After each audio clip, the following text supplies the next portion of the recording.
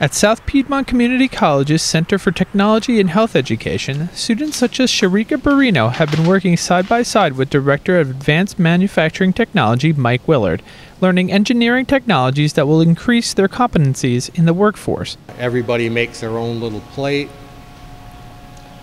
different little plates and stuff. They can create their own whatever they want to put on it. And Sharika chose Gemini, so she wanted to do the Gemini symbol. And they have to take and figure out where all these points are. Sometimes it takes trigonometry. They gotta pick a zero, and all of this is done from zero. All these lines, they have to know all the start and end points and whether they're curved or whatever. So she chose this, and so I showed that her artwork, where she drew it out on a pad, and then she had to figure out where all these corners were. And then she had to write the program with all the G codes and M codes, G01, G1, and all the G codes to move it around the plate. And then we took it over to a simulator, and she's got to put all that data in. And the main thing is she got to be accurate. Everything's got to be right. The numbers have got to all add up, or the machine gets into trouble, goes where you don't want it to go. And she did that, run it through the simulator, which gives a chance to check your program, catch your errors, because once you get to the machine, it's got to be right. Once we get the machine, they got to set a part in, they got to find where the zero is. We have tools to go and touch off to get where the data information all comes from, called a datum or a program zero. So then everything is measured from that one spot. So then she runs it again through graphics out here to make sure nothing's changed in the meantime, and now we're at real time in real life, and touch all her tools off to know exactly where they are, and then and step through the program. They step through it by being very quick. They got to try to, any mistakes they hadn't caught before, they got to catch them, or it creates a crash. So you have to keep your fingers on the go button and the stop button and go through, and anything you see that maybe doesn't look right, you got to stop it and think about it, and you got to catch your mistakes.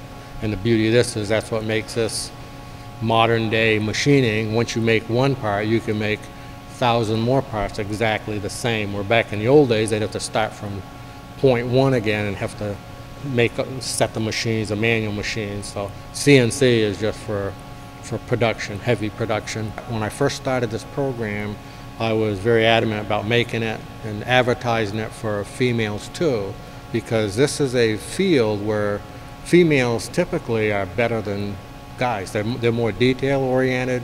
We usually try to take shortcuts.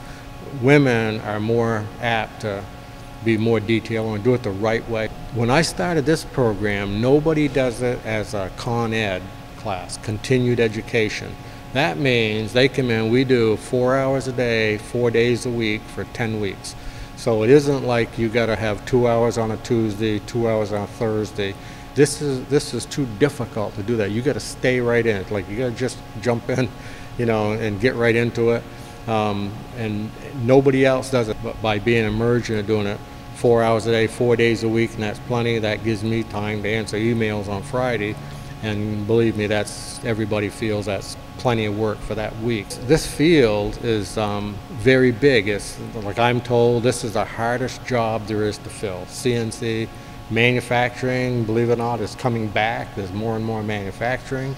You hear the politicians talk about it. It's all, they're trying to bring this stuff back here and make it, on American soil. And this is a hard job to fill. But this is a much needed little piece of the pie here, because it has to be people that run these machines, and you can't do it without training. You got to have some sort of a certificate or something to do it. When people ask, they come in and say, what is the prerequisite for this? The prerequisite really is for a passion. I mean, this is the most expensive equipment that a manufacturer would have in his shop. So that means you're working on it. So you've got to take ownership. So I tell everybody, you got to be beyond the average working guy. To go in there and just does his job and goes home. I mean, this is all I've ever done. I came right out of high school, went in and started doing this, And I learned right off, you're working with $1 million, probably multi-million dollar pieces of equipment. So you have to think of it as your own, because if you wreck it, that's down, and every minute that's down, that's time is money. So that's how they look at it. So they want someone who has that kind of intensity. It's just a different level of people that are going to get paid good money to do this.